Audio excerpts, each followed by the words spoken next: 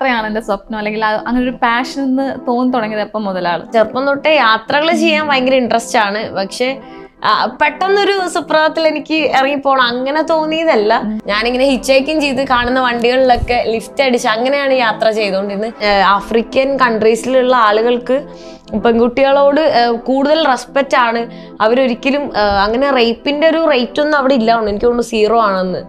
രാവിലെ 6 മണി മുതൽ രാത്രി 11 മണി വരെ കേരളം സേഫാ, അത് കഴിഞ്ഞ് സേഫ് അല്ല എന്ന് പറയും. വസ്ത്രദാനത്തെ പറ്റി പറയുമ്പോൾ ഏറ്റവും എടുത്തു പറയേണ്ടത് എത്യോപ്യയിലെ അതാണ് ആളുകൾ കൂടുതൽ ഇങ്ങനെ പറയുന്നുണ്ടായത്. ഈവൻ എന്റെ കൂട്ടുകാർ പോലും അതെന്തിനാ നീ അങ്ങനെ ഇട്ടേ, എന്താ അങ്ങനെ ഇട്ടാ. ഈ പകൽമാനന്മാർ ഒരുപാട് കൂടുതലുള്ള സ്ഥലമാണ് കേരളം. കേരളം എന്ന് എടുത്തു പറയണം. കാരണം നമ്മുടെ യാത്രകൾ ഒരുമിച്ച് എനിക്ക് കുറച്ച് ബുദ്ധിമുട്ടുകളുണ്ടായിരുന്നത്. ആളുടെ കൂടെ ട്രാവൽ ചെയ്യാൻ റിലേഷൻഷിപ്പ് വേണ്ടാന്ന് വെച്ച് നമ്മള് ബ്രേക്കപ്പ് ആയി. അതെ അതെ, എനിക്ക് എന്റേതായ ഫ്രീഡം അവിടെ കിട്ടുമ്പോൾ ഞാൻ ഭയങ്കര ഹാപ്പി ആയിരുന്നു. എനിക്ക് ആ ഒരു ബെസ്റ്റ് ട്രാവൽ പാർട്ട്ണർ ആയിരുന്നു, പക്ഷെ ഒരു ലൈഫ് പാർട്ട്ണർ ആയിരുന്നില്ല ബെസ്റ്റ്. അപ്പൊ അങ്ങനെ ഒരാളെ ഇങ്ങനെയൊക്കെ റിസ്ട്രിക്ട് ചെയ്യാന്ന് പറയുമ്പോൾ അത് വിശ്വസിക്കാൻ പറ്റുമോ? അതെ, ആർക്കും വിശ്വസിക്കാൻ പറ്റില്ല. അത് കറക്റ്റ് ആണ്. ഞാൻ എന്ത് ചെയ്യണം, ഞാൻ ആരാവണം, ഞാൻ എന്തൊക്കെ ചെയ്യണം എന്നുള്ളത് വേറെ ഒരാളെ സ്കെഡ്യൂൾ ചെയ്യണം എനിക്ക് ഇഷ്ടമല്ല.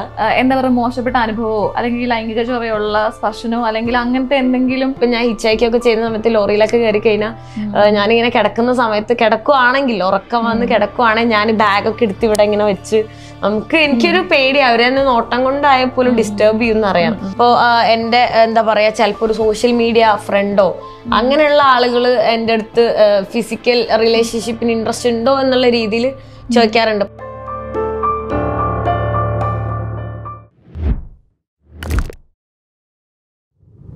വാട്സാപ്പ് വഴി ഇംഗ്ലീഷ് പഠിക്കാൻ ഇംഗ്ലീഷ് കഫേ ഉള്ളപ്പോൾ ഇംഗ്ലീഷ് ഒരു വിഷയമേ അല്ല. English cafe presents you the perfect English. English Cafe. We present you the perfect English.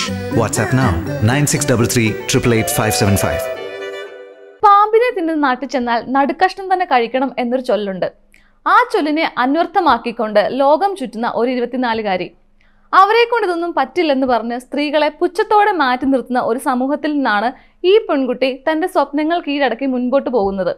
പറഞ്ഞു വരുന്നത് അരുണിമയെക്കുറിച്ചാണ്. ഇന്ന് ജാങ്കോ സ്പേസിൽ നമ്മളോടൊപ്പം ഉള്ളത് പ്രശസ്ത ട്രാവൽ വ്ളോഗർ, ബാക്ക് പാക്കർ അരുണിമയാണ്. നമുക്ക് സ്വാഗതം ചെയ്യാം. സ്വാഗതം Arunima. Hi. Nothing is impossible എന്ന ക്യാപ്ഷനോടുകൂടി അരുണിമയുടെ ഇൻസ്റ്റഗ്രാം ഫീഡിൽ പിൻ ചെയ്ത് വെച്ചിരിക്കുന്ന ഒരു പോസ്റ്റർ ഉണ്ട്. Kerala to GCC Africa. നമുക്ക് ആ യാത്രയിൽ നിന്ന് തന്നെ തുടങ്ങാം. അപ്പം അത് എത്ര പ്രേക്ഷകർക്ക് അല്ലെങ്കിൽ അറിയാമെന്ന്, എത്ര മലയാളികൾക്ക് അറിയാമെന്ന് അറിയില്ല. അപ്പം നമുക്ക് ആ യാത്രയുടെ വിശേഷങ്ങളിൽ നിന്ന് തുടങ്ങാം. അപ്പൊ അതിന്റെ ഒരു എക്സ്പീരിയൻസ് അല്ലെങ്കിൽ ഒരു ഡ്രീം കം ട്രൂ മൂമെന്റ് ആയിരുന്നല്ലോ അത്. അതെ. അപ്പൊ അതിന്റെ ഒരു എക്സ്പീരിയൻസ്. ആക്ച്വലി ഞാനിപ്പോ ഏകദേശം ഒരു 3 years ആയിട്ട് ഫുൾ ടൈം ഇങ്ങനെ ട്രാവലിംഗ് തന്നെയാണ്.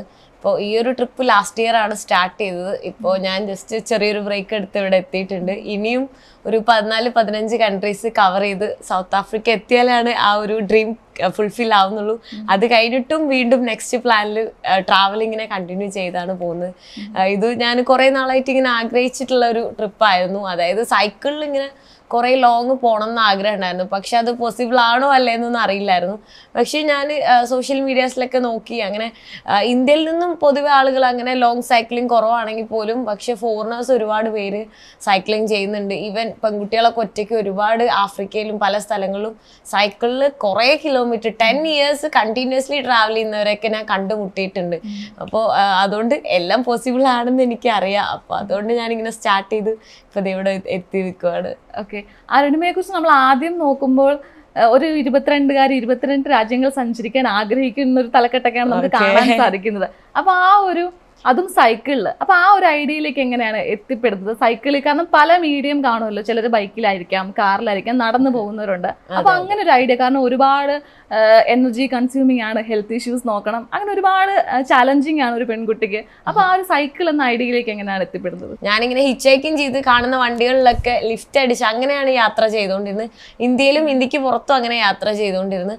പിന്നീട് ഞാനിങ്ങനെ വിയറ്റ്നാമിൽ യാത്ര ചെയ്യുന്ന സമയത്ത് യുഗാണ്ടയിലുള്ള എൻ്റെ ഒരു കൂട്ടുകാരനാണ് ഇങ്ങനെ ആഫ്രിക്കയിലേക്ക് വാ എന്നുള്ളൊരു ഇത് പറഞ്ഞുകൊണ്ടിരുന്നത്. അപ്പം ഞാൻ വിചാരിച്ചു എന്നാൽ സൈക്ലിംഗ് കുറേ നാളായിട്ട് ഞാൻ വിചാരിക്കുന്ന ഒരു കാര്യമാണ്. അപ്പോൾ കുറേ പേരൊക്കെ എൻ്റെ അടുത്ത് ആഫ്രിക്ക ഭയങ്കര അഡ്വഞ്ചറാണ്, റിസ്ക് ആണെന്നൊക്കെ ഉള്ളൊരു ഇത് പറഞ്ഞപ്പോൾ എനിക്ക് അങ്ങനെ അഡ്വഞ്ചർ ആയിട്ടുള്ള കാര്യങ്ങളൊക്കെ ചെയ്യാൻ ഭയങ്കര ഇൻട്രസ്റ്റ് ആണ്. അപ്പോൾ ഞാൻ വിചാരിച്ചു എന്നാൽ അവിടെ സൈക്ലിംഗ് ചെയ്യാമെന്ന് വിചാരിച്ചിട്ടാണ് ഞാൻ അങ്ങനെ ഒരു സൈക്ലിംഗ് ട്രിപ്പ് പിന്നെ പ്ലാൻ ഇട്ടു. അപ്പോഴാണ് ഞാൻ വെച്ചു റോഡ് വഴി മാക്സിമം ഞാൻ ബഡ്ജറ്റ് ട്രാവലിംഗ് ആണ് ചെയ്യുന്നത്. അതായത് പൈസ മാക്സിമം കുറച്ചിട്ടുള്ള രീതിയിലാണ് യാത്ര ചെയ്യുന്നത്. അപ്പം അതുകൊണ്ട് എനിക്കിങ്ങനെ ഇടയ്ക്കിടയ്ക്ക് ഫ്ലൈറ്റ് ഒക്കെ എടുക്കുവാണെങ്കിൽ എക്സ്പെൻസ് മീറ്റ് ചെയ്യാൻ പറ്റില്ല.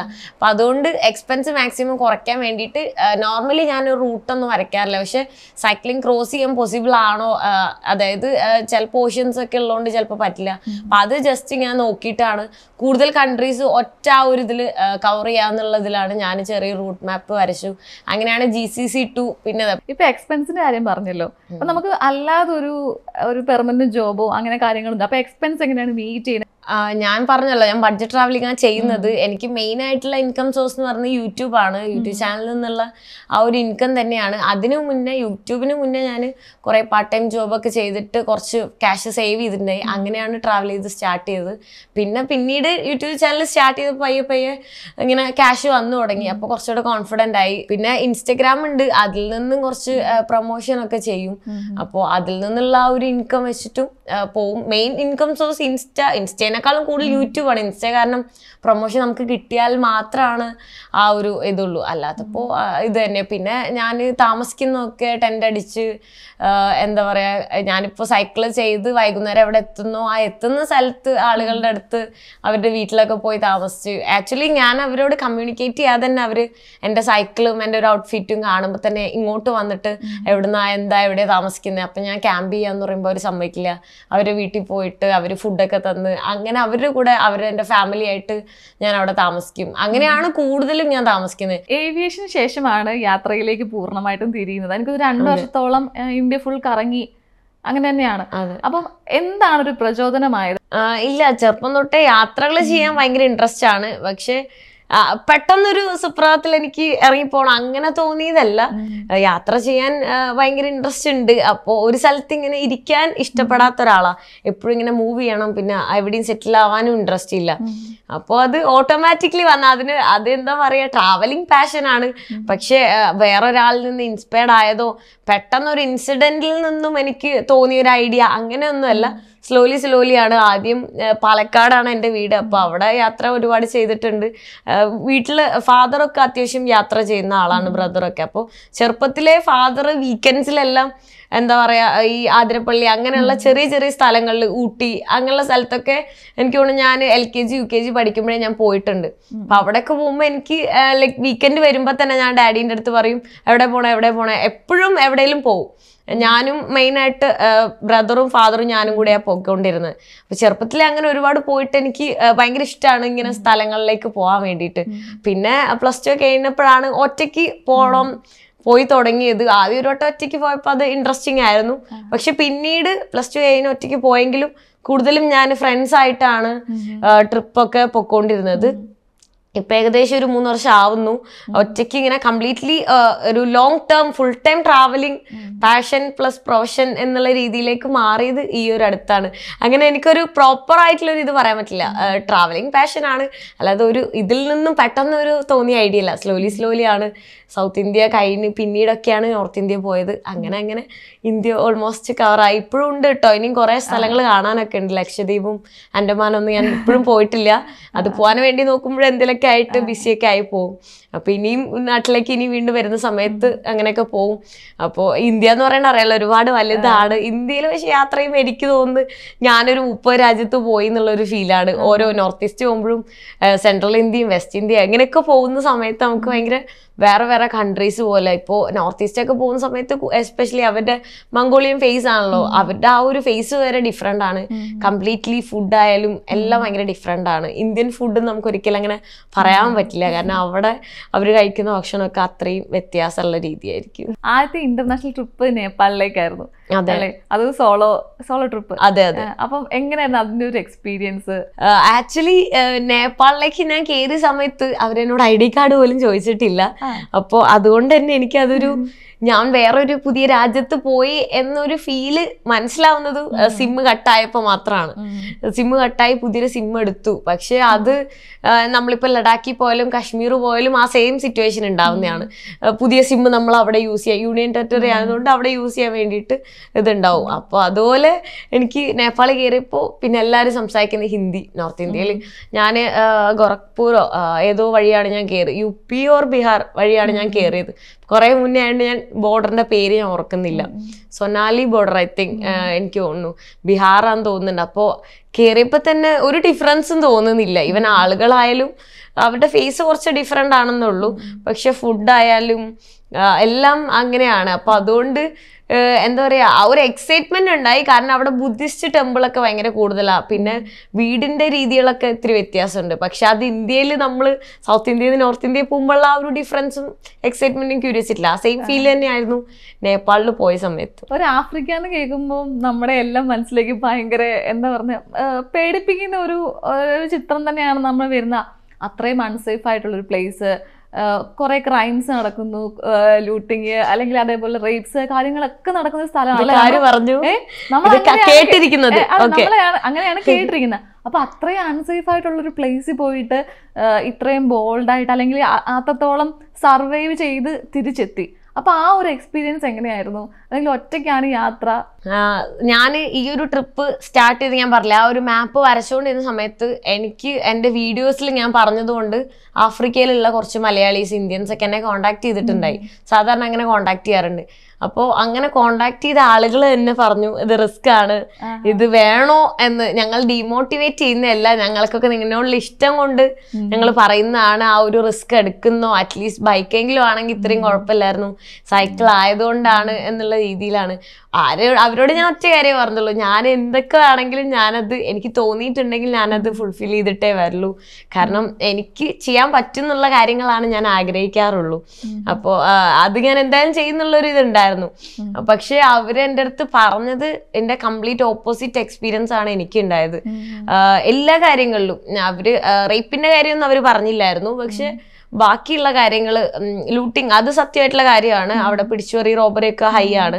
എന്നാലും അവിടെ ബാക്കിയുള്ള പോലീസുകാരാണെങ്കിൽ പോലും അങ്ങനെ എന്താ പറയാ, നമ്മളേത് ബ്രൈബൊക്കെ വാങ്ങും, സൈക്കിളിലൊക്കെ പോകുന്ന കണ്ടു കഴിഞ്ഞാൽ അവരെന്തേലൊക്കെ റീസൺ പറഞ്ഞിട്ട് പിന്നെ കുറെ കാര്യങ്ങൾ ഇങ്ങനെ പറഞ്ഞുകൊണ്ടിരുന്നു എൻ്റെ അടുത്ത്.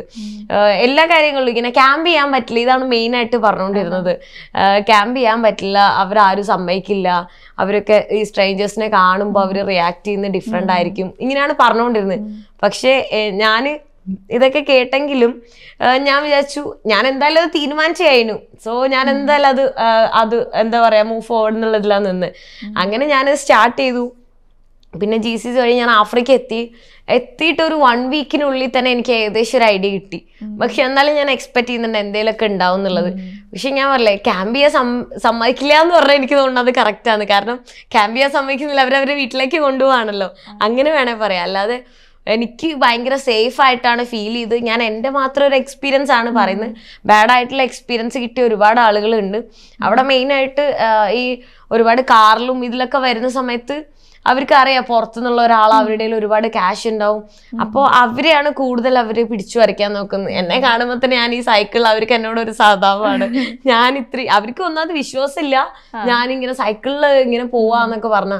അതായത് ഇപ്പൊ എത്യോപ്യയിലാണെങ്കിൽ ഞാൻ കെനിയയിലേക്ക് സൈക്കിളിലാന്ന് പറഞ്ഞാൽ അവർ വിശ്വസിക്കുന്നില്ല. ഞാൻ എത്യോപ്യയിൽ നിന്ന് സൗത്ത് ആഫ്രിക്ക എന്ന് അവർക്ക് ചിന്തിക്കുകയേ വേണ്ട, അവരത് വിശ്വസിക്കാനേ പോകുന്നില്ല. പിന്നെ അവിടെ ഒരുപാട് ഇന്ത്യൻസ് ഒക്കെ ഉണ്ട്. അപ്പൊ അതുകൊണ്ട് നമ്മളെ കാണുമ്പോ തന്നെ അവർക്ക് അറിയാം. മുയിൻഡി എന്നാണ് നമ്മളെ ഇന്ത്യൻസിനെ പറയുന്നത്. അപ്പോ നമ്മളെ കാണുമ്പോ തന്നെ പിള്ളേരൊക്കെ മുയിൻഡി എന്ന് പറഞ്ഞ് നമ്മളുടെ പുറകേക്ക് ഓടും. അങ്ങനെയാണ്. പിന്നെ എന്താ പറയാ, എത്യോപ്യയിൽ അവരുടെ ഭാഷയിൽ ടൂറിസ്റ്റ് എന്നുള്ള ഫറഞ്ചി എന്ന് പറഞ്ഞ് പിള്ളേരൊക്കെ ഇങ്ങനെ പുറകെ ഓടും. എന്താ പറയാ, ഞാൻ അവിടെ എക്സ്പെക്ട് ചെയ്തേ അല്ല എനിക്ക് കിട്ടിയത്. ഞാൻ എക്സ്പെക്ട് ചെയ്ത് ഇത്ര ആളുകൾ എന്നോട് ഇങ്ങനെ പറയില്ലേ, ഇപ്പൊ എന്നോട് നേരത്തെ പറഞ്ഞ പോലെ എല്ലാരും ഇങ്ങനെ പറഞ്ഞ് പേടിപ്പിച്ചേക്കുമല്ലേ. എന്തായാലും പക്ഷെ എനിക്കൊരു ഉറപ്പുണ്ടായിരുന്നു. ഞാൻ ആലോചിച്ചു എല്ലാരും മനുഷ്യന്മാരാണല്ലോ, അപ്പോ എത്രത്തോളം ആയാലും അവര് ആ ഒരു തോന്നൽ എനിക്ക് ഉണ്ടായി. അങ്ങനെയാണ് പോയത്. പക്ഷെ വേറെ ആരെങ്കിലൊക്കെ അങ്ങനെ കേട്ട് പിന്മാറിയിരുന്നെങ്കിൽ എൻ്റെ അനുഭവങ്ങളൊക്കെ ഒരുപാട് അനുഭവങ്ങൾ നഷ്ടപ്പെടുമായിരുന്നു. പക്ഷെ ഞാൻ എന്തായാലും പിന്മാറൂല ആരെന്ത് പറഞ്ഞാലും. അപ്പൊ അതുകൊണ്ടാണ് ഞാൻ, കാരണം എൻ്റെ ലൈഫിൽ എൻ്റെ തീരുമാനങ്ങളൊക്കെ ഞാൻ തന്നെയാണ് എടുക്കുന്നത്. ഞാൻ എന്നോട് തന്നെ ചോദിച്ചിട്ടാണ് അത് ഡിസൈഡ് ചെയ്യുന്നത്. അപ്പൊ അവിടെ പോയതിനു ശേഷം എല്ലാം എനിക്ക് കിട്ടിയ ഒരു 99.5% ഗുഡ് എക്സ്പീരിയൻസ് ആണ്. അപ്പോൾ അതുകൊണ്ട് തന്നെ എനിക്ക് ഫീൽ ചെയ്തത് ഇന്ത്യയിൽ യാത്ര ചെയ്യുമ്പോൾ എനിക്കുണ്ടാവുന്ന ഒരു രാത്രി ഒരു 10 മണി കഴിഞ്ഞാൽ ഉണ്ടാവുന്ന ടെൻഷനൊന്നും ഇവിടെ ഉണ്ടാവുന്നില്ല. ഞാൻ ആലോചിക്കുന്ന എനിക്ക് അങ്ങനെ ഒരു ചിന്ത വരുന്നില്ല സത്യം പറഞ്ഞാൽ. പക്ഷെ ഇന്ത്യയിലാണെങ്കിൽ ഇപ്പൊ ഞാൻ ഹിച്ചാക്കിയൊക്കെ ചെയ്യുന്ന സമയത്ത് ലോറിയിലൊക്കെ കയറി കഴിഞ്ഞാൽ ഞാനിങ്ങനെ കിടക്കുന്ന സമയത്ത് കിടക്കുവാണെങ്കിൽ, ഉറക്കം വന്ന് കിടക്കുവാണെങ്കിൽ ഞാൻ ബാഗൊക്കെ എടുത്ത് ഇവിടെ ഇങ്ങനെ വെച്ച് എനിക്കൊരു പേടി, അവരെ തന്നെ നോട്ടം കൊണ്ടായാൽ പോലും ഡിസ്റ്റർബ് ചെയ്യുമെന്ന് അറിയാം. ആ ഒരു ടെൻഷൻ ഇവിടെ ഇല്ല. നമ്മളിപ്പോ ഡ്രസ്സ് ഇട്ടില്ലെങ്കിൽ പോലും അപ്പൊ അവരവർക്ക് അത് അവളുടെ ഫ്രീഡം അല്ലേ, അവൾക്ക് ഇഷ്ടമുള്ള ചെയ്തോട്ടെ എന്ന് ചിന്തിക്കുന്ന ആളുകളാണ് അവിടെ. അപ്പൊ അതുകൊണ്ട് ഭയങ്കര സേഫ് ആയിട്ടായിരുന്നു. അപ്പൊ ഇത്രയും യാത്ര ചെയ്ത ഒരാള്, അപ്പൊ ഇത്രയും സ്ഥലങ്ങളിൽ പോയിട്ടുണ്ട്. അപ്പൊ അവിടെ നിന്നൊന്നും നമുക്ക് അങ്ങനെ ഒരു എന്താ പറയുക മോശപ്പെട്ട അനുഭവമോ അല്ലെങ്കിൽ ലൈംഗിക ചൊവ്വയുള്ള സ്പർശനമോ അല്ലെങ്കിൽ അങ്ങനത്തെ എന്തെങ്കിലും മോശപ്പെട്ട അനുഭവങ്ങൾ ഉണ്ടായിട്ടില്ല? ഇന്ത്യയിൽ നിന്ന് ഉണ്ടായിട്ടുണ്ട്, ആഫ്രിക്കയിൽ നിന്ന് ഇതുവരെ ഉണ്ടായിട്ടില്ല. ഇന്ത്യയിൽ നിന്ന് ഒരുപാടുണ്ടാവും. അപ്പൊ നമ്മൾ കേൾക്കുന്നതിൽ നിന്ന് വളരെ വ്യത്യസ്തമാണ് സത്യാവസ്ഥകൾ അല്ലേ? അതെ, ഈവൻ കേരളത്തിൽ നിന്നും എനിക്ക് ഞാൻ 2 വട്ടം പെപ്പർ സ്പ്രേ യൂസ് ചെയ്തിട്ടുണ്ട്. അപ്പൊ അതുകൊണ്ട് അതായത് ഞാൻ ജനിച്ചു വളർന്ന എൻ്റെ അതേ ഭാഷ സംസാരിക്കുന്ന ആളുകളുടെ അടുത്ത് നിന്ന് എനിക്കത് സംഭവിച്ചിട്ട്, അതും രാത്രി. ഞാൻ എൻ്റെ ഫ്രണ്ട്സിന്റെ അടുത്ത് തമാശക്ക് പറയാറുണ്ട്, രാവിലെ 6 മണി മുതൽ രാത്രി 11 മണി വരെ കേരളം സേഫാ, അത് കഴിഞ്ഞാൽ സേഫ് അല്ല എന്ന് പറയും. അതായത് ഇരുട്ടായി കഴിഞ്ഞാൽ സേഫ് അല്ല എന്ന് പറയും. കാരണം പകലില് കാണുന്ന ആളുകളായിരിക്കില്ല രാത്രി.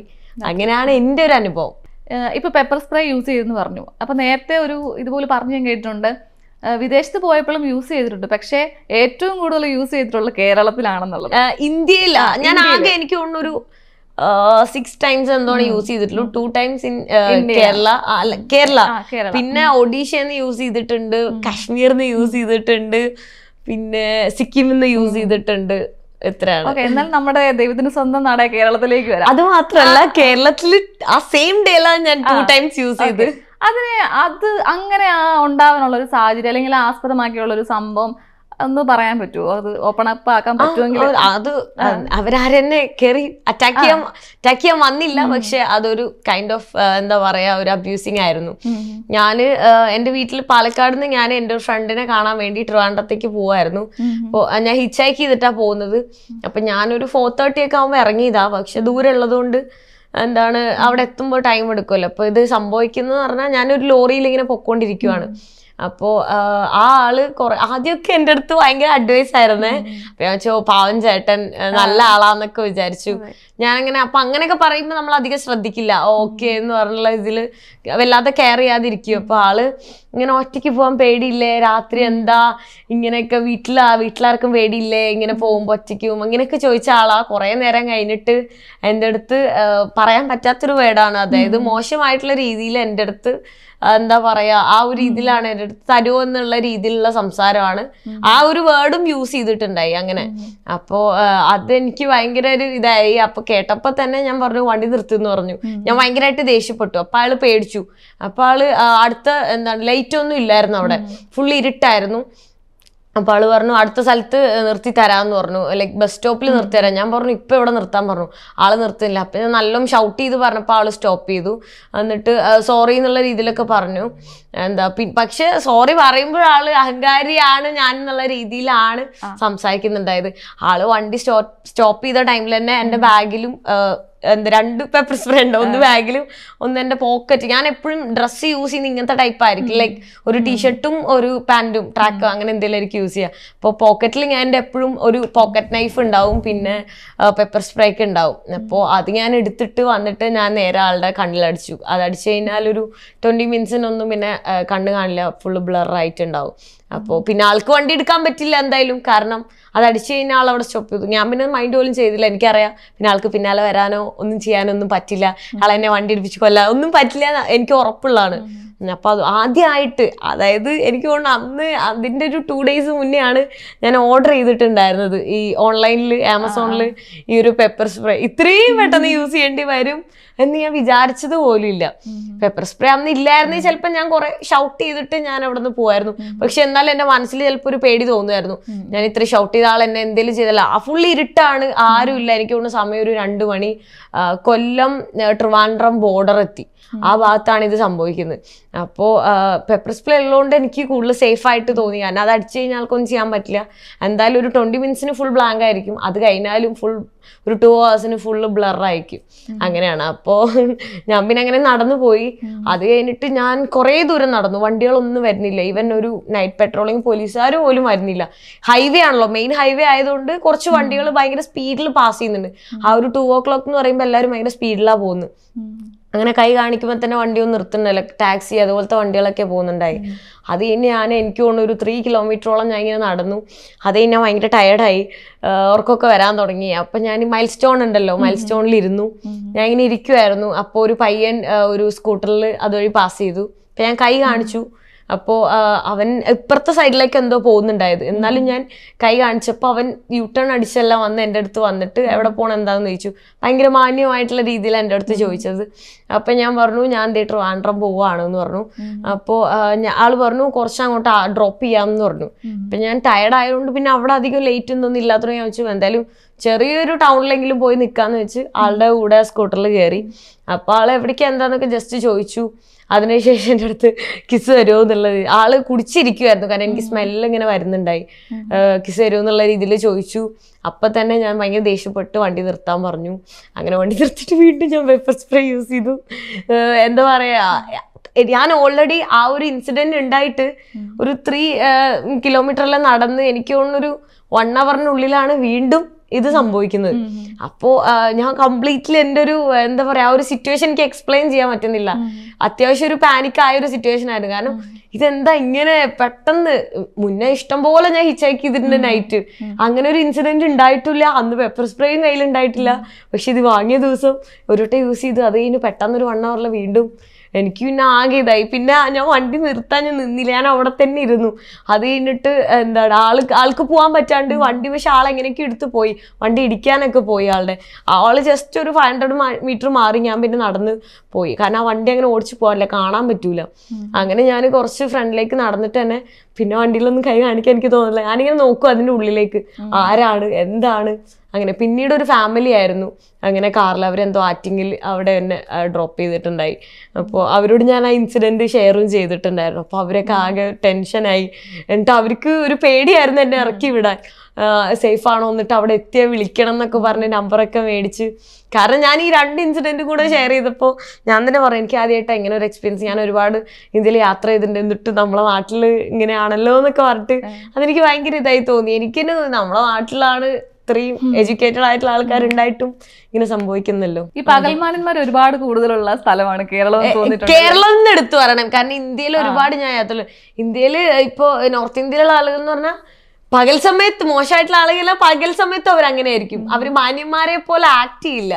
അതെ, പിന്നെ അഡ്വൈസ് ചെയ്തിട്ട് വേറൊരു ഡയലോഗാണ് ഇപ്പൊ ആക്ച്വലി പറയേണ്ടത്. എനിക്ക് തോന്നുന്നു അരുണിമയുടെ യാത്രകളുടെ തുടക്കത്തിൽ ഉണ്ടായിരുന്നത് ഹിച്ച്ഹൈക്കിംഗ് നോമാഡ് ആണ്, നമ്മുടെ മഹിയാണ്. അപ്പം പക്ഷേ പിന്നീട് ആ ഒരു പെയറിനെ നമ്മൾ കണ്ടില്ല. അപ്പം എന്താണ് സംഭവിച്ചത്? അല്ലെങ്കിൽ നിങ്ങൾക്കിടയിൽ ഒരു റിലേഷൻഷിപ്പ് ഉണ്ടായിരുന്നു, അല്ലെങ്കിൽ ഒരു ജസ്റ്റ് ട്രാവൽ പാർട്ട്ണർ എന്ന് മാത്രമേ ഉള്ളായിരുന്നു? ഇല്ല, നമ്മള് റിലേഷൻഷിപ്പിലായിരുന്നു. പിന്നീട് നമുക്ക് ഒരുമിച്ച് പോകാൻ ട്രാവൽ ചെയ്യാൻ എനിക്ക് കുറച്ച് ബുദ്ധിമുട്ടുകൾ ഉണ്ടായിരുന്നു ആളുടെ കൂടെ ട്രാവൽ ചെയ്യാൻ. അപ്പോൾ ആ ഒരു റിലേഷൻഷിപ്പ് വേണ്ടാന്ന് വെച്ച് നമ്മൾ ബ്രേക്കപ്പ് ആയി. നമ്മുടെ ചോയ്സസ്. അതെ, എനിക്ക് എൻ്റെതായ ഫ്രീഡം അവിടെ കിട്ടുന്നില്ല എന്ന് തോന്നിയപ്പോൾ ഞാൻ അങ്ങനെ ജീവിക്കുന്ന ഒരാളല്ല. അപ്പൊ ഞാൻ പറഞ്ഞല്ലോ, എൻ്റെ വീട്ടിൽ നിന്നും അങ്ങനെ കിട്ടാത്തതുകൊണ്ട് വേറെ ഒരാൾ എന്നെ റെസ്ട്രിക്റ്റ് ചെയ്യുന്നു. എൻ്റെ ലൈഫ് ഞാൻ എന്ത് ചെയ്യണം, ഞാൻ ആരാവണം, ഞാൻ എന്തൊക്കെ ചെയ്യണം എന്നുള്ളത് വേറെ ഒരാൾ സ്കെഡ്യൂൾ ചെയ്യണം എനിക്ക് ഇഷ്ടമല്ല. അപ്പം എനിക്ക് എൻ്റെ തീരുമാനങ്ങൾ എടുക്കാൻ പറ്റുന്നില്ലെങ്കിൽ ഞാനത് ആരാണെങ്കിലും ഞാൻ സ്റ്റോപ്പ് ചെയ്യും. പക്ഷെ ആൾ ഇത്രയും ട്രാവൽ ചെയ്യുന്ന ഒരു വ്യക്തിയാണ്. ഇപ്പം അരുണിമയെ പോലെ തന്നെ ഒരുപാട് ട്രാവൽ ചെയ്യുന്നു. എനിക്ക് തോന്നുന്നു നല്ല ട്രാവലിൻ്റെ ആ ഒരു ഫീൽഡിൽ തന്നെ മികച്ചു നിൽക്കുന്ന ഒരാളാണ്. അപ്പൊ അങ്ങനെ ഒരാളെ ഇങ്ങനെയൊക്കെ റിസ്ട്രിക്ട് ചെയ്യാന്ന് പറയുമ്പോൾ അത് വിശ്വസിക്കാൻ പറ്റുമോ? അതെ, ആർക്കും വിശ്വസിക്കാൻ പറ്റില്ല, അത് കറക്റ്റ് ആണ്. കാരണം നമ്മുടെ പാർട്ട്ണറെ നമ്മുടെ കൂടെ തന്നെ കൊണ്ടുപോകാനല്ലേ നമ്മൾ ആ ഒരു ട്രാവൽ പാർട്ട്ണർ എന്ന നിലയിൽ നമ്മൾ നോക്കത്തുള്ളൂ. എന്താ പറയാ, പക്ഷെ ട്രാവലിങ്ങിന്റെ കാര്യത്തിൽ ഞങ്ങള് അടിപൊളിയായിരുന്നു. അതായത് എന്താ പറയാ, ആളുടെ കൂടെ ട്രാവൽ ചെയ്യുമ്പോൾ ഞാൻ ഭയങ്കര ഹാപ്പി ആയിരുന്നു. എനിക്ക് ആ ഒരു ബെസ്റ്റ് ട്രാവൽ പാർട്ട്ണർ ആയിരുന്നു, പക്ഷെ ഒരു ലൈഫ് പാർട്ട്ണർ ആയിരുന്നില്ല ബെസ്റ്റ്. അതായത് നമ്മളുടെ പേഴ്സണൽ ലൈഫിൽ വരുമ്പോഴാണ് നമുക്കൊരു ബുദ്ധിമുട്ടുണ്ടാവുന്നത്. കാരണം എനിക്ക് എന്റേതായ ആ ഒരു ഇപ്പൊ ഇൻസ്റ്റാഗ്രാം ആണെങ്കിൽ പോലും, അതെ, സോഷ്യൽ മീഡിയ ആണെങ്കിലും അങ്ങനെയുള്ള കാര്യങ്ങളിലൊക്കെ ആള് ഭയങ്കര ബാക്ക്വേർഡ് ആയിട്ടുള്ളൊരു തിങ്കിങ് ആണ്. എനിക്കറിയില്ല ഇപ്പൊ ചേഞ്ച് ആയിട്ടോന്ന്, ഇപ്പൊ ബ്രേക്കപ്പ് ആയിട്ട് 2 വർഷത്തിൽ കൂടുതലായി തോന്നുന്നു. 2 വർഷത്തിൽ കൂടുതലായി. അപ്പൊ പിന്നെ മേ ബി ചേഞ്ച് ആയിട്ടുണ്ടാവും. എന്നെക്കാൾ 2 വയസ്സ് ചെറുതാണ് ആള്. അപ്പൊ ഞാൻ മെച്യൂരിറ്റി ഇല്ലാത്തോണ്ടാണെന്ന് വിചാരിച്ചൊരു 9 months ഞാൻ ഇതായി. പക്ഷെ പിന്നീട് അതല്ല, ട്രാവൽ ചെയ്യുന്ന സമയത്ത് നമ്മൾ ഓക്കെയാണ്. എന്റെ ഐഡിയാസും ആളുടെ ഐഡിയാസ് ഒക്കെ ഭയങ്കര മാച്ചിങ് ആണ്. ഇപ്പൊ ക്യാമ്പ് ചെയ്യാനായാലും ഭയങ്കര ഡീപ്പായിട്ട് അഡ്വഞ്ചറസ്, അതൊക്കെ നമുക്ക് സെയിം മൈൻഡാണ് നമ്മള്, അതിലൊക്കെ ഓക്കെ ആയിരുന്നു. പക്ഷെ അല്ലാത്ത കാര്യങ്ങളിൽ വരുമ്പോ ആൾ ഓക്കെ അല്ലാത്തോണ്ട് എനിക്ക് എന്താ പറയാ, ലൈഫിൽ ഞാൻ ഒരാൾക്ക് വേണ്ടി ഒരു കാര്യവും സാക്രിഫൈസ് ചെയ്യാൻ ഇഷ്ടപ്പെടുന്ന ഒരാളല്ല ഞാൻ. അപ്പം എന്നിട്ട് പോലും ഞാൻ നമ്മൾ ഇഷ്ടപ്പെടുന്നവർക്ക് വേണ്ടി നമ്മള് ഇപ്പൊ വീട്ടുകാർക്ക്, നമ്മളെ അടുത്ത കൂട്ടുകാർക്ക്, നമ്മളുടെ പാർട്ട്ണർക്ക് വേണ്ടി നമ്മൾ കുറെ കാര്യങ്ങൾ സാക്രിഫൈസ് ചെയ്യില്ലേ. പക്ഷെ സാക്രിഫൈസ് ചെയ്ത് കുറെ ആവുമ്പോ കുറച്ച് കളയുമ്പോൾ നമ്മൾ റിയലൈസ് ചെയ്യുക, പിന്നെ നമ്മൾക്ക് വേണ്ടിയല്ലല്ലോ ജീവിക്കുന്നതെന്നുള്ളൊരു തോട്ടൊക്കെ വരുമ്പോ നമ്മളത് മാറി ചിന്തിക്കും. ഒരു ഇപ്പൊ ഈ പറഞ്ഞതിന്റെ ബേസിൽ തന്നെ ചോദിക്കുകയാണ്, ഒരു യാത്ര ചെയ്യുന്ന ഒരാളെന്ന നിലയിൽ നമ്മൾ ഒരുപാട് യാത്ര ചെയ്ത് കഴിയുമ്പോൾ നമ്മളുടെ ആ ഒരു കാഴ്ചപ്പാടുകളും ചിന്താരീതികളും ഒക്കെ മാറ്റം വരുവാണ് ചെയ്യുന്നത്. കാരണം ഒരുപാട് കാര്യങ്ങൾ നമ്മൾ കുട്ടിക്കാലം മുതൽ കണ്ടുവച്ചിരുന്ന കാര്യങ്ങളൊക്കെ മാറ്റം വരുവാണ്. കാരണം പൈസയാണെല്ലാം, അല്ലെങ്കിൽ ലക്ഷറി ലൈഫാണെല്ലാം, അങ്ങനെയൊക്കെയുള്ള കാര്യങ്ങളൊക്കെ മാറിയിട്ട് വേറെ കുറെ കാഴ്ചപ്പാടുകളൊക്കെ കയറി വരും. കാരണം നമുക്ക് ആരുമല്ലാത്ത ആൾക്കാരൊക്കെ ആയിരിക്കും നമുക്ക് ചെല്ലുമ്പോഴത്തേക്കും നമ്മളെ സ്വീകരിക്കുന്നു, നമ്മളെ ട്രീറ്റ് ചെയ്യുന്നു. അല്ലെങ്കിൽ വില്ലേജസിലൊക്കെ പോകും, മെയിനായിട്ട് അവിടെയാണ് അല്ലെ, ഈ നോർത്ത് ഇന്ത്യൻ സൈഡിലൊക്കെ പോകുമ്പോഴത്തേനും അവിടുത്തെ വില്ലേജസിൽ നിന്നൊക്കെ നമുക്ക് കിട്ടുന്ന ആ ഒരു സ്വീകാര്യത വളരെ വലുതാണ്. അപ്പൊ അങ്ങനെ അപ്പൊ അത്രത്തോളം യാത്ര ചെയ്തിട്ടും ഇങ്ങനൊരു എന്താ പറയുന്ന ഒരു നാരോ മൈൻഡ് സെറ്റ് ഒക്കെ വരുമ്പോ അങ്ങനെ അതിനെപ്പറ്റി അതെനിക്ക് തോന്നുന്നത്, പണ്ട് ജനിച്ചു വളർന്ന ഒരു സാഹചര്യവും അവന്റെ കൂട്ടുകാരും ചുറ്റുപാടും അവൻ എന്നോട് പറഞ്ഞിട്ടുണ്ട്. റിലേഷൻഷിപ്പിലുള്ള സമയത്ത് ഇപ്പോ അവന്റെ കൂട്ടുകാർക്കുള്ള മൈൻഡ് സെറ്റിൽ നിന്നും അവൻ ഭയങ്കര വൈഡാണ്, അവർക്കാണ് നാരോ മൈൻഡ്. കാരണം അവരുടെയൊക്കെ എക്സ്ട്രീം ലെവലിലാണ്. അപ്പം പറഞ്ഞു, പണ്ട് അവൻ ഭയങ്കര രീതിയിൽ മോശം രീതിയിൽ അവൻ ചിന്തിച്ചുകൊണ്ടിരുന്നു, ഇപ്പൊ അവൻ ഓരോ ദിവസം ബെറ്റർ ആയി വരുന്നു എന്നാണ് പറഞ്ഞത്. അപ്പൊ may be in future hill B A good person എന്ന് ഞാൻ വിശ്വസിക്കുന്നു. എനിക്കാരെയും അങ്ങനെ ഒരു എന്താ പറയാ, എനിക്കുണ്ടായ ഒരു ഇത് ഞാൻ വിശ്വസിക്കുന്നു പറഞ്ഞാൽ, ഇന്ന് ഉണ്ടായ ആൾക്ക് മിസ്റ്റേക്ക് ഉണ്ടെങ്കിൽ നാളെ ആള് ആ മിസ്റ്റേക്ക് തിരുത്തി എന്താ പറയാ മാറും. മനുഷ്യന്മാരാണല്ലോ. ഇപ്പൊ ഞാന് പണ്ട് ചെയ്ത പോലെയല്ല, പണ്ട് എനിക്ക് ക്ഷമയൊക്കെ വളരെ കുറവായിരുന്നു. ഇപ്പോ അതിൽ നിന്ന് ഒരുപാട് മാറ്റം വന്നു. ദേഷ്യം ഭയങ്കര കൂടുതലായിരുന്നു, അതിൽ നിന്നും കുറവ്. അതെന്റെ യാത്ര എന്നെ സഹായിച്ചു. ഒരുപാട് അനുഭവങ്ങൾ വരുമ്പോ അതിൽ നിന്നുണ്ടായ മാറ്റം. പക്ഷെ അല്ലാതുള്ള മാറ്റങ്ങള് എനിക്ക് പണ്ടോട്ടേ എന്റെ മൈൻഡ് കുറച്ചും കൂടെ മുന്നിലോട്ടാണ് ഞാൻ ചിന്തിച്ചുകൊണ്ടിരുന്നത്. ഞാനൊക്കെ വളർന്ന സാഹചര്യം എന്ന് പറഞ്ഞു കഴിഞ്ഞാൽ അന്നത്തെ അവിടത്തെ ഉള്ള ആളുകൾ ഇപ്പോഴും ആ ഒരു പടി പോലും ചിന്തിക്കാത്ത ആളുകളാണ്.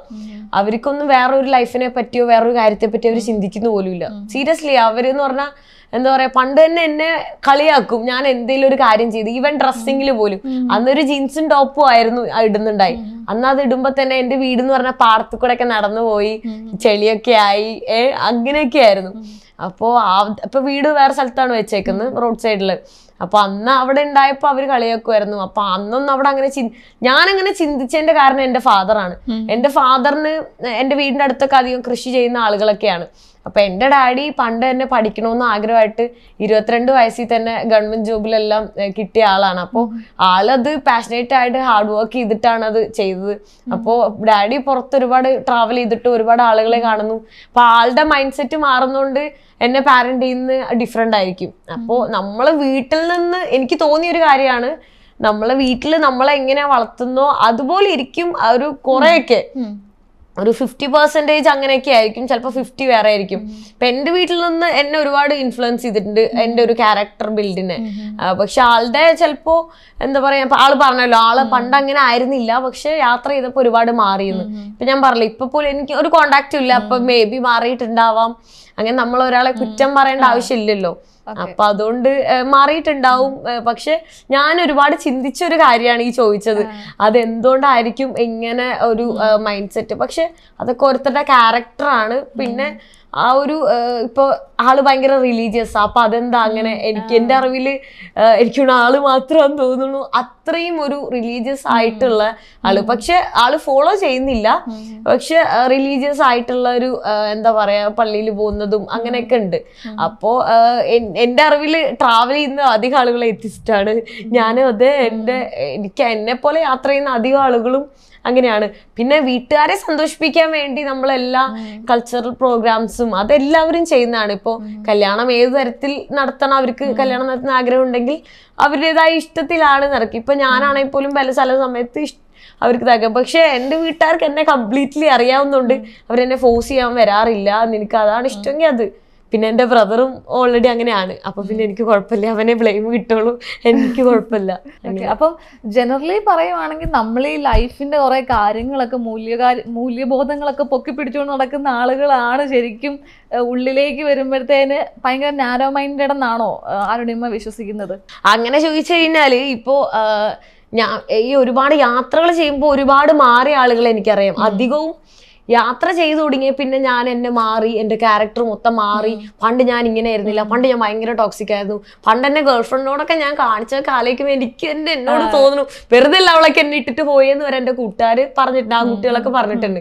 അപ്പോൾ എന്താ പറയാ, ഓരോരുത്തർക്കും ഓരോ ഇതാണ്. നമുക്ക് അതിലൊന്നും നമുക്ക് അങ്ങനെ പറയാൻ പറ്റില്ല, എല്ലാം അവരവരുടെ ഇഷ്ടമാണ്. പക്ഷെ ചില ആളുകളുണ്ട് പുറത്ത് എവിടെയും പോയിട്ടില്ല, പക്ഷെ ഒരുപാട് ബുക്സ് വായിച്ച് ഒരുപാട് സിനിമകൾ കണ്ട് അങ്ങനെ അവരുടെ നോളേജും അവരുടെ ചിന്താഗതികളും ഭയങ്കര മുന്നിലാണ്.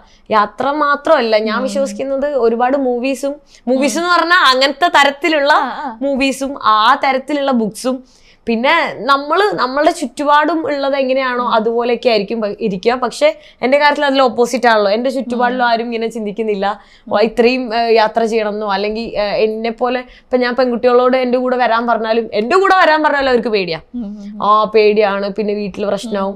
അപ്പോൾ അതൊക്കെ ഓരോരുത്തരുടെ ചിലപ്പോൾ തന്നെ ചേഞ്ച് ആവുന്ന കാര്യങ്ങളായിരിക്കാം. ഇപ്പൊ എനിക്ക് പണ്ടും ഇപ്പോഴും ഒരുപാട് മാറ്റങ്ങളൊന്നുമില്ല.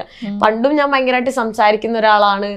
പണ്ടും സ്കൂളിലായാലും എവിടെയായാലും എന്നെ എല്ലാവർക്കും അറിയാം. കാരണം ഞാൻ എന്തെങ്കിലും ക്ലാസ്സിൽ നിന്ന് ഡെയിലി പുറത്താക്കുന്നതുകൊണ്ടായിരിക്കാം. പിന്നെ ക്ലാസ്സിലിരിക്കാൻ ഇഷ്ടമല്ലാത്തതുകൊണ്ട് സ്പോർട്സിലും ആർട്സിലൊക്കെ ഫുൾ ആക്റ്റീവ് ആയിരിക്കും. അപ്പൊ എല്ലാ കാര്യത്തിലും ആക്റ്റീവ് ആവും. ക്ലാസ്സിൽ അങ്ങനെ ഒരുപാട് പഠിക്കുന്ന ആളൊന്നുമല്ല, ഒരു ഏവറേജ് സ്റ്റുഡന്റ്. എന്നാൽ പോലും ഞാൻ ക്ലാസ്സിൽ ലീഡറാണ്. ഞാൻ പോയി നിൽക്കും, അവരെല്ലാവരും എനിക്ക് വോട്ട് ചെയ്യും, ഞാൻ ലീഡറാവും, അങ്ങനെയൊക്കെ ഉണ്ട്. അപ്പോൾ എന്താണ്, പണ്ട് തൊട്ട് തന്നെ ഞാനിങ്ങനെ ഒരു എക്സ്ട്രീം അങ്ങനെ ഇതിലാണ് നിൽക്കാറ്. ഇപ്പോഴും ആ ഒരു ചേഞ്ചസ് ഒന്നുമില്ല. യാത്ര ചെയ്തിട്ട് ഒരുപാട് കാര്യങ്ങൾ മാറി എന്ന് പറഞ്ഞാൽ ഞാൻ പറഞ്ഞില്ലേ, കുറച്ചൊക്കെ ക്ഷമ, കുറച്ചും കൂടി ഇമോഷണൽ അറ്റാച്ച്മെന്റ്, കമ്മിറ്റ്മെന്റ്സ് ഒക്കെ ഇച്ചിരി കൂടി. അല്ലാതെ അതൊക്കെ പണ്ട് ഒട്ടുമില്ല. എനിക്ക് ഇമോഷണലും സെന്റിമെന്റ്സ് ഒക്കെ വളരെ കുറവുള്ള ഒരാളായിരുന്നു. ആരെങ്കിലും എന്നോട് എന്തെങ്കിലും ആ ഒരു ഇത് പറയുവാണെങ്കിൽ എനിക്ക് അവരോടൊന്നും സെന്റിമെന്റ്സ് അങ്ങനെ തോന്നാറില്ല. അപ്പോൾ അങ്ങനെയാണ് എനിക്ക് തോന്നുന്നത്. പക്ഷെ ശരിക്കുള്ള ജീവിതത്തിൽ ഒരു നേരത്തെ ഭക്ഷണമാണ് ലോകത്തിലെ ഏറ്റവും വലിയ കാര്യം, അതാണ് അവർക്ക് വേണ്ടത് എന്നൊക്കെ ഞാനിങ്ങനെ കാണില്ല, ഞാൻ അനുഭവിക്കുക. ഞാൻ പട്ടിണി കിടന്ന സാഹചര്യങ്ങൾ ഉണ്ടാവുകയാണ്. അപ്പൊ എന്റെ ലൈഫിലെ തോട്ട്സ് ഇങ്ങനെ മാറുവാണ്. അപ്പൊ ഇവിടൊക്കെ എന്തിനാ ആൾക്കാർ ഇങ്ങനെയൊക്കെ പ്രശ്നം ഉണ്ടാക്കുന്നത്, അതൊക്കെ ശരിക്കും ഒരു ഇതാണ്. ഇവരുടെയൊക്കെ ജീവിതം അതങ്ങനെ ഒരു ഭയങ്കര രീതിയിൽ നമ്മളിങ്ങനെ ഒരുപാട് ചിന്തിച്ചു പോകും. അപ്പോൾ അത് ഓട്ടോമാറ്റിക്കലി നമ്മളുടെ കാര്യങ്ങൾ മാറും. അങ്ങനെയാണ് എനിക്ക് ആളുകളെ കാണുമ്പോൾ എന്താ പറയാ, ഇപ്പോൾ പണ്ടൊക്കെ ഒരാള് നമ്മളെ ഭിക്ഷ യാചിച്ച് വരുവാണെങ്കിൽ പൈസ കൊടുക്കാനുള്ളൊരു മനസ്സൊന്നും എനിക്ക് തോന്നിയിട്ടില്ല. നമ്മൾ സത്യം പറയല്ലോ, നമ്മൾ കള്ളം പറയണ്ടല്ലോ. അപ്പോൾ എനിക്ക് അതെന്താ അവർക്ക് ജോലി ചെയ്താൽ ഇങ്ങനെയൊക്കെയാണ് ഞാൻ ചിന്തിക്കുക. ഇപ്പോൾ ഞാൻ ആലോചിക്കും അവരുടെ സാഹചര്യം ആയിരിക്കാം, ചിലപ്പോൾ അവർ കാണാൻ ചിലപ്പോൾ ഒരു കുഴപ്പമുണ്ടാവില്ലായിരിക്കും, പക്ഷെ ഇന്റേണലി ചിലപ്പോൾ അവർക്ക് ക്യാൻസറോ എന്തെങ്കിലും അസുഖമായിരിക്കും. അതുകൊണ്ടായിരിക്കും നമ്മളെ കൊണ്ട് പറ്റുകയാണെങ്കിൽ ഒരു നേരം ഭക്ഷണം വാങ്ങിക്കൊടുക്കുക, അത്ര മതി. ഞാൻ പറയുന്നത് എല്ലാവർക്കും എല്ലാം ചെയ്ത് കൊടുക്കണം എന്നല്ല. ഇപ്പം ഞാനാകെ വില്ലേജിലൊക്കെ പോകുമ്പോൾ ചുമ്മാ ഒരു സാധാ ലോലിപോപ്പോ ചോക്ലേറ്റ്സ് മേടിച്ചു കൊടുക്കും. പക്ഷെ ഞാൻ മേടിച്ചു കൊടുത്തത് അവർക്ക് 1 കോടി രൂപ കൊടുത്തതിന്റെ സന്തോഷമാണ്. നമ്മള് മറ്റുള്ളവർക്ക് സഹായിക്കാൻ പറ്റിയില്ലെങ്കിലും സന്തോഷിപ്പിക്കാൻ പറ്റുവാണെങ്കിൽ അത് ഇതാക്കും. നമുക്ക് പൈസ കൊണ്ട് മാത്രമല്ല ഒരാളെ സാധനങ്ങൾ മേടിച്ചു കൊടുത്താൽ മാത്രമല്ല ഒരാൾക്ക് സന്തോഷമാവുന്നത്. ഞാനൊരു വീട്ടിൽ പോയി താമസിക്കുന്ന സമയത്ത് ഞാൻ അവരുടെ കൂടെ നിന്ന് ആ ഒരു സ്നേഹം, നമ്മൾ തമ്മിൽ ആ ഒരു അറ്റാച്ച്മെന്റ് വിട്ട് പിരിയുമ്പോൾ കരയുന്ന എത്രയോ സിറ്റുവേഷൻസ് ഉണ്ടായിട്ടുണ്ട്. അപ്പൊ ആ ഒരു ഇമോഷണൽ ബോണ്ട് അവിടെ ഫോം ചെയ്തു.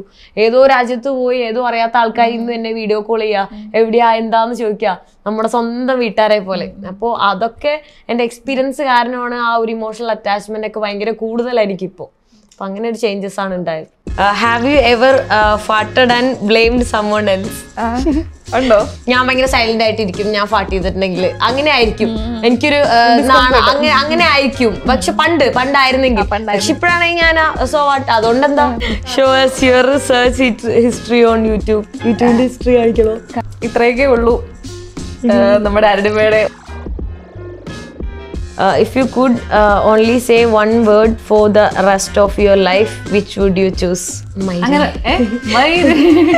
ലൈക്ക് ഇപ്പൊ ഇഷ്ടപ്പെട്ട ഒരു സ്ഥലം ഞങ്ങൾ മയിര് അടിപൊളി സ്ഥലം അങ്ങനെ പറയും. പാൽപ്പായസം റെസിപ്പി ഇത് എവിടെ വെച്ച് ഉണ്ടാക്കാൻ നോക്കിയത്? ഞാൻ ഉണ്ടാക്കുകയും ചെയ്തു, കുടിക്കുകയും ചെയ്തു. വീട്ടിൽ ചെന്ന സമയത്ത് ആൾക്കറിയായിരുന്നു അത് നിങ്ങള് പരസ്പരം ഇഷ്ടമായിരുന്നു. ക്രഷ് ഉണ്ടായ ആളെ ഞാൻ ഇങ്ങനെ നോക്കി ചിരിക്കുമായിരുന്നു. അപ്പൊ ആൾക്കും സെയിം അത് ഉള്ളതുകൊണ്ട് ആൾ എന്നോട്